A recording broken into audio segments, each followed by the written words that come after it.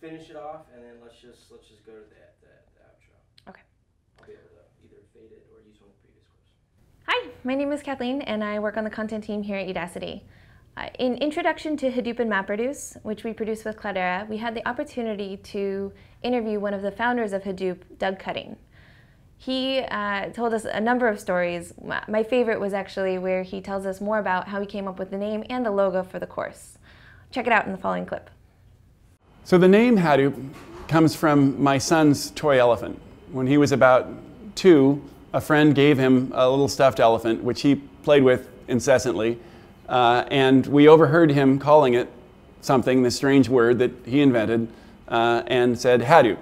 So I immediately wrote it down because I was in the software business and we're always looking for good names, and this one came with a mascot even. Now my son, of course, is 13 and expects royalties for the name. He wants more credit.